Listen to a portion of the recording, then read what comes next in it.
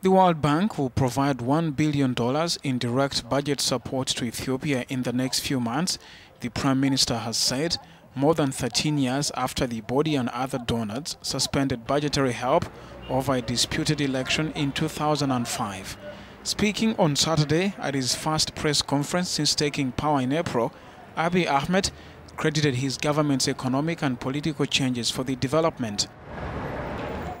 The World Bank and other donors suspended budgetary support after a disputed poll in 2005.